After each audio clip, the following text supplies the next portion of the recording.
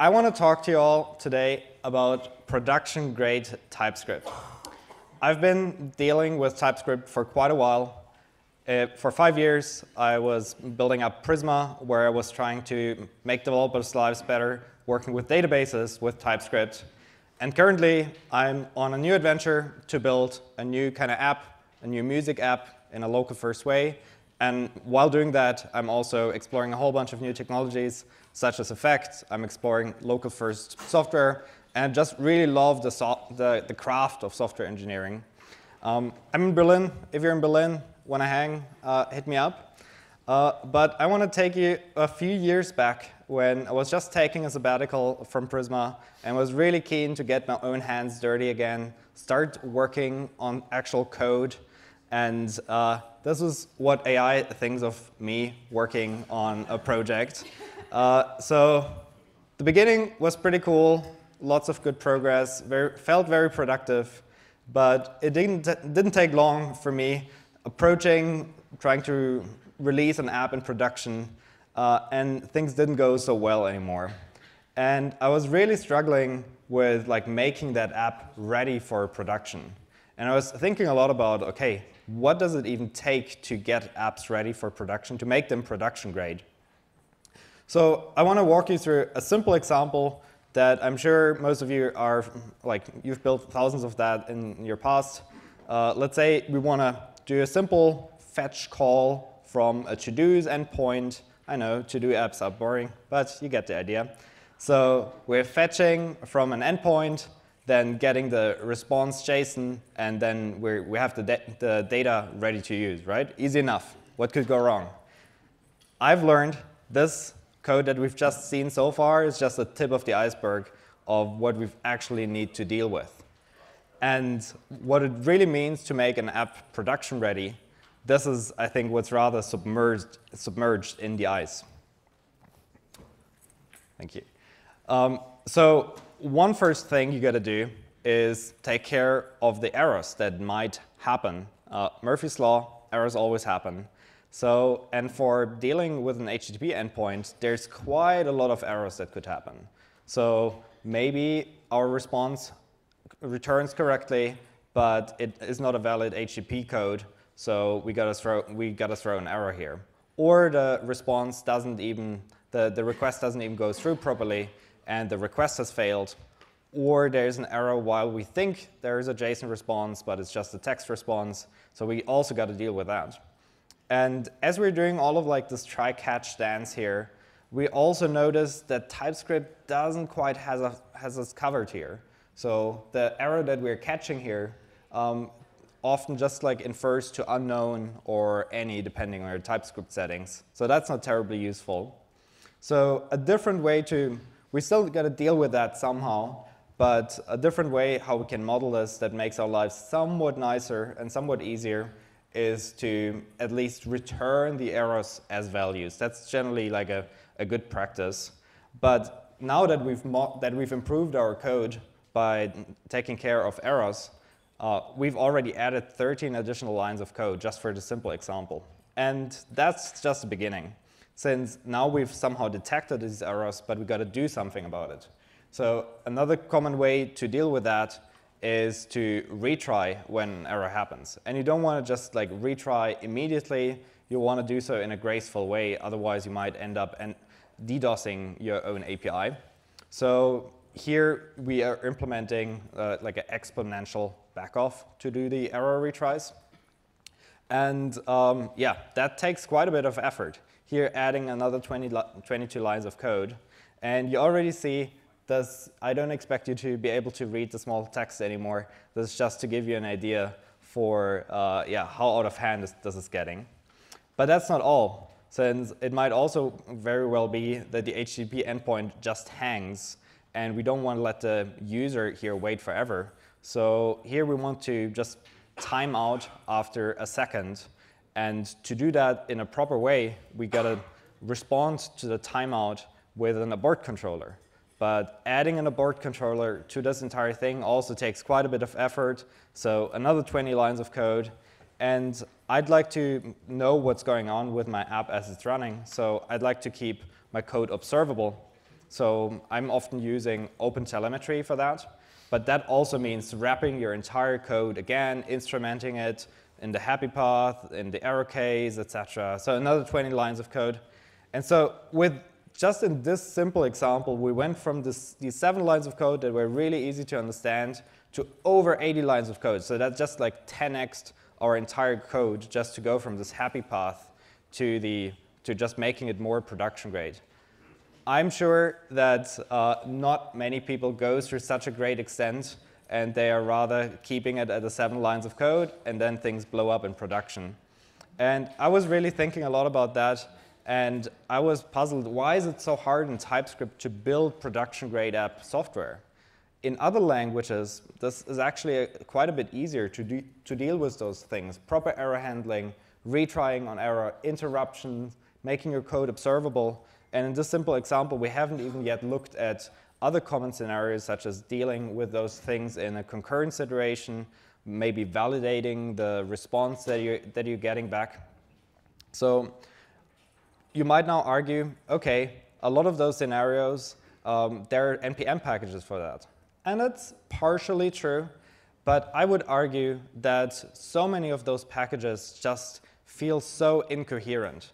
They're all, like, for better or for worse, built by different people, which I think is a good thing, but they don't quite feel the same. They don't have really a good shared foundation.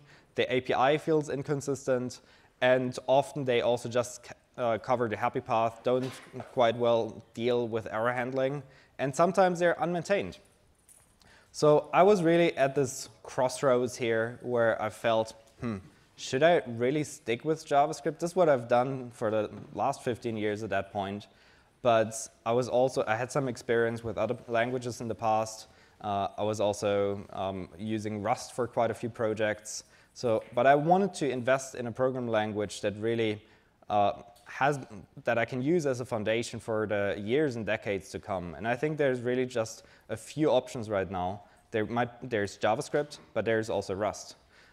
So I was exploring Rust more for my app development requirements, and I love the well-designed language. It's very ergonomic, it has a great standard library, but also it comes at a cost. It is, at the end of the day, a systems-level program language where you've got to take care of a lot of things, such as memory management. And that felt like overkill for my app development use cases.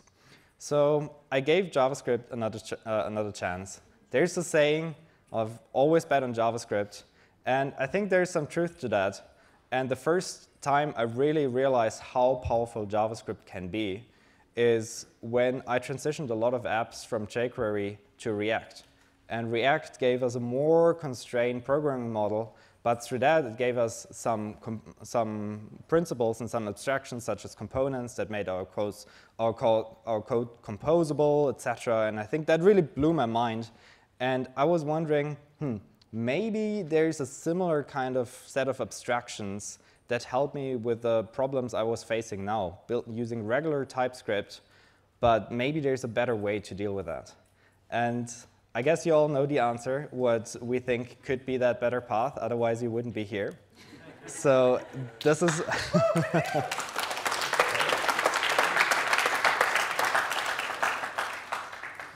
this is what I've discovered in 2020, and now 4 years later we're here. Unfortunately, I don't have enough time to fully go into the details what effect is, but I'm curious, who was at the workshops yesterday? Nice. Oh, wow, that's a lot of people. Who of you have wrote or read the first line of effect code yesterday? OK, wow, that is great. I'm sure there will be many people watching this talk on YouTube who are now disappointed that I'm not explaining to them what effect is. In a nutshell, it's a set of primitives that helps you to build your app and gives you an efficient runtime to run your app, very similar to how React gives you some abstractions and then ultimately helps you to run your app. But there are better ways to explain what effect is. I'm pointing you here to a great video by Ethan, who's given a great demonstration of that and a great introduction. But I want to talk to you today about why I fell in love with effect and why I still love it every day. So Starting with one point that I've introduced this with is Effect makes building production-grade TypeScript apps easy. It helps you with error handling, retries, interruption, all of those things that I would probably not bother to do otherwise if it wasn't easy. I follow this mantra of like make the right thing easy, and I think Effect really encapsulates that. But it doesn't just help you with that. It also has hands down the best developer experience once you're used to it in TypeScript. It comes in where TypeScript falls short, such as error handling and other scenarios. It gives you maximum type safety. You can look at a simple program, look at the type signature, and it tells you so much about the program, what it needs to run, what the result type is, what are the errors that can happen, and that is just incredibly useful when you're working on it. But by now, we also, I think, have a really nice intuitive API. We have inline docs. We have some good examples. And spoiler alert, we might make the developer experience even better. And you're going to hear more in the next talk. Effect also is a holistic standard library. And I think this is something we've been really missing in the JavaScript ecosystem for so long. This is what makes other programming languages so attractive. Golang, Rust, they all have a fantastic standard library. In JavaScript, we have some standardization across the browser and Node, but we're still reaching for Lodash and like all of those packages that, they take you so far, but then we just combine all of those different packages, and Effect can just replace all of those through a really solid foundation. So it has batteries included, super high quality, but you also just bundle in your app what you actually need. It's very bundler friendly, tree shakeable, and all of the other things that build on top of Effect are really elegantly layered. And this is what unlocks Effect's composability. I think a lot of developers are kind of always dreaming about, oh, my code should be more composable, but it's rarely achieved. I think React has achieved that with components, but many other technologies have not quite achieved that. And Effect has really blown my mind there, and I think you have to really try it and use it on a daily basis to fully appreciate what it means, how Effect makes code so composable. But this is the killer feature for me. And it forces writing homogeneous code that makes your code composable. It makes your code reusable across your own project or multiple projects or as open source project. And it helps you to make your app more testable. And this is what becomes the foundation of Effect's amazing and deep, rich ecosystem.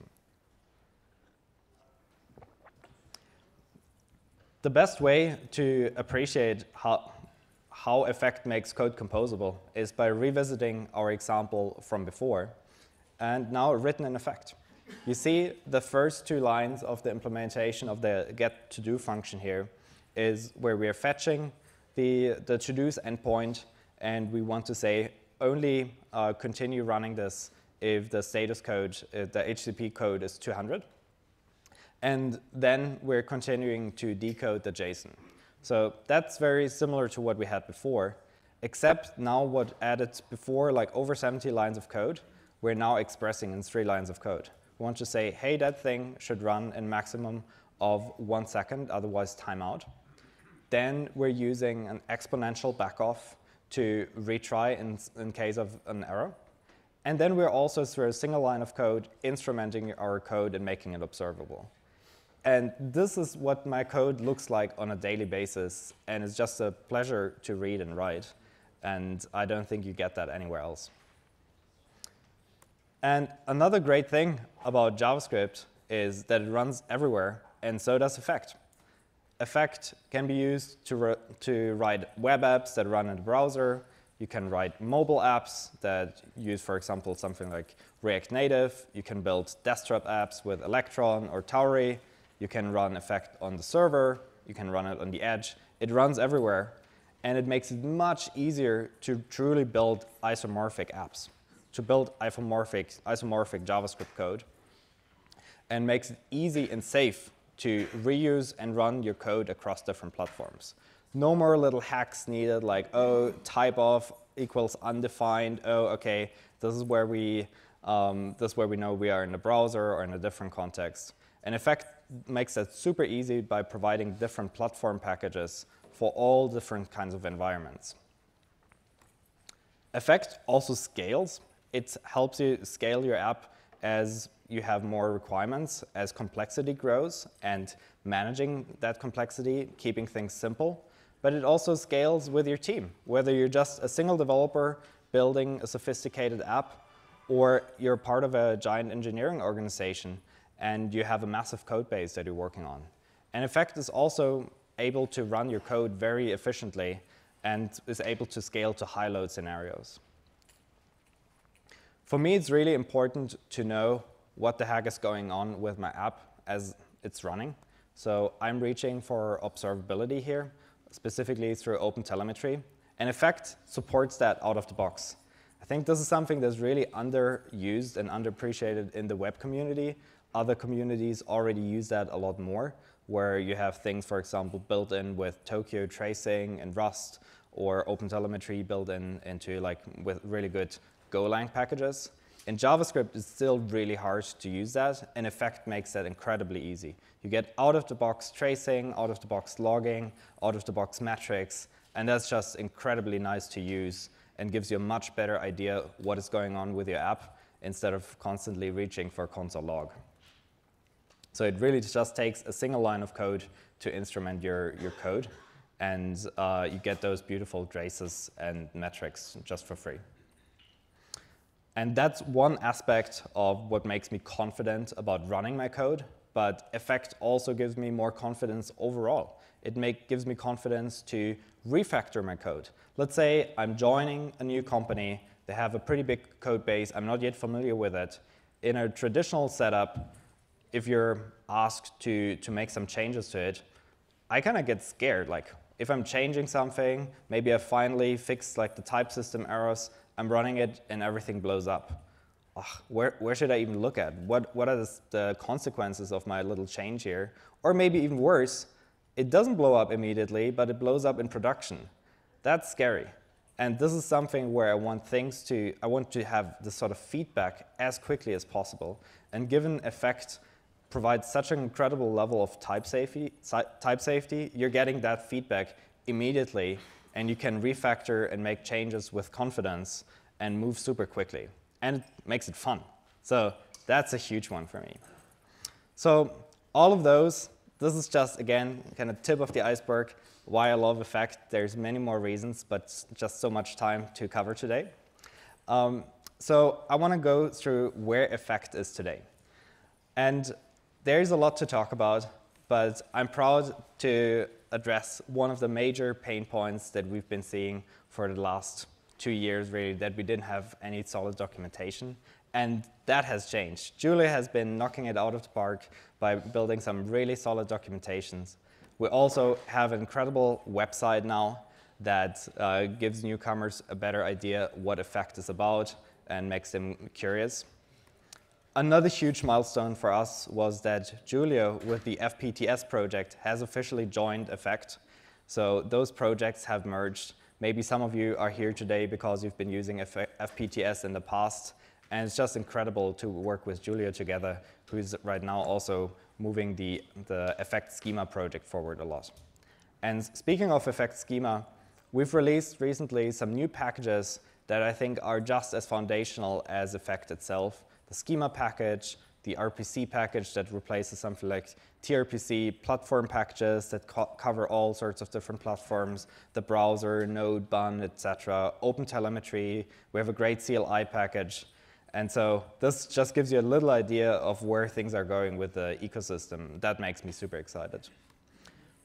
Just to give you a little idea of how amazing everything is developing, we have a super active and passionate Discord community where I'm sure we've already interacted in one way or another.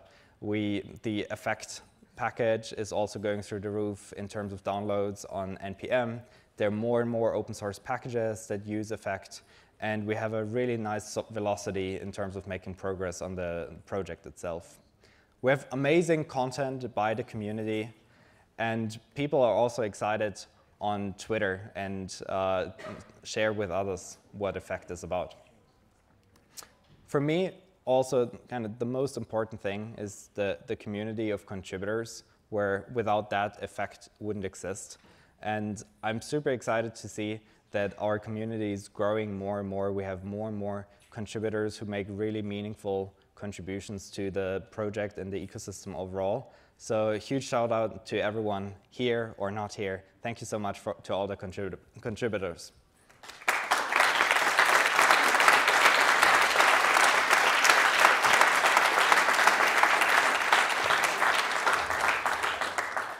I'm also super excited to see Effect being used in production more and more, whether it's a foundation for next generation open source technologies or in enterprises such as Zendesk, Embedded Insurance, or MarkPrompt.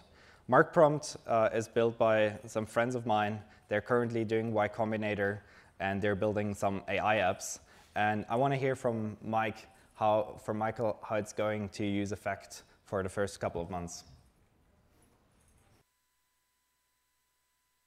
Hi everyone. So Johannes has been bugging me for I think 2 years now to start making the switch to Effect, and we finally took the leap last month, and all I can say is that I wish we had made the move earlier. At MarkPrompt, we're building AI infrastructure for customer support. We're working with enterprise customers, and from day one, our pillars are security, reliability, and performance. Our problems range from synchronizing data between systems in an efficient way to serving streaming APIs, building observability and monitoring tools. As a startup, we also need to ship fast and be very responsive to our users' feedback. With Effect, for the first time, really, I feel we can build on a solid foundation and ship features quickly without compromising on quality. So I'm super excited by the future Effect.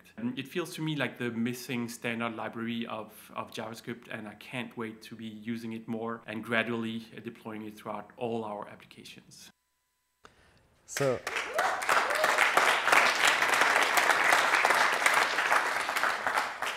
yeah, I'm super excited by this. And yeah, given they're currently in Y Combinator, this like really high-paced, stressful environment, and they have such a great experience with Effect, I think that's a great testament to it. So I'm super excited about that. I want to close this out with some ideas, not really promises, but maybe rather my hopes and predictions where Effect is going and where this entire ecosystem is going. And I want to remind you that we're all here, like we're innovators. There's like some ideas of how technology adoption can happen generally. There's a great book called Crossing the Chasm that sort of has that theory of everything starts with innovators, then there come early adopters, and then the early majority starting to adopt technologies. For Effect, we're all still here in the innovator camp. So you all have new superpowers. We're all at the start of something really foundational new, but it will take a longer time for the mainstream adoption to kick in. But let's see where we are in a year from now. So I think Effect will become even easier, both easier to understand, easier to use, and easier to adopt. We want to make it easier to understand by constantly improving our docs, creating more examples, more learning resources, but also nicer and easier to use by constantly improving our APIs, simplifying it where possible, working on new dev tools, and maybe we might even see some improvements in TypeScript itself that make Effect again easier to use. And we also want to make it easier to adopt for newcomers by providing starter kits, and AI is moving so quickly, maybe that also can help with adopting Effect into existing code bases. What I'm most excited about by far is the ecosystem that we're going to see. I think Effect will go anywhere where JavaScript is running. We want to help make that better by continuously improving our standard library, adding new first-class modules for more data structures, for example, a graph theory library, but also by providing more API and library wrappers for existing services, whether it's the GitHub API, OpenAI API, AWS, and so on. And by also providing deeper integrations into existing frameworks and technologies, whether it's Next.js, OpenAPI, Terraform, and so on. And this is where all of you hopefully can also contribute. Maybe we might even see some more Effect-centric meta frameworks. Think something like Next.js, but built around effect from the core with like some really effect native APIs. And I'm also super excited that we might see more and more effect-specific dev tools that appreciate and embrace the abstractions that effect provides, similar to the React dev tools, but think about something like that for effect. And I think effect will go even higher level.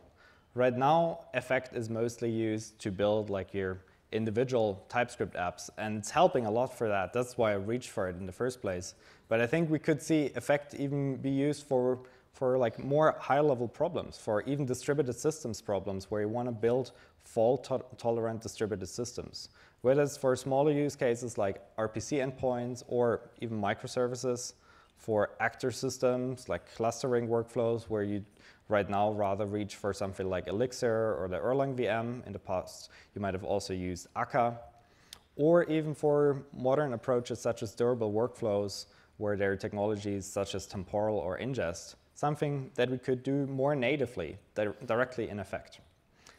But I'm getting ahead of myself. I think we'll see the best apps and the best tools be built on top of effect. I think we all know that effect is our new secret sauce to build the best software. And I think more and more apps will figure this out as well. I want to invite all of you to keep building. It's time to build. Please provide us feedback. If you need help, ask for help. This is what makes our community so awesome, that we help each other, learn effects, and share our insights with each other. Build apps, create examples, help each other, and share your story maybe next year. Thank you so much again to everyone involved. All right.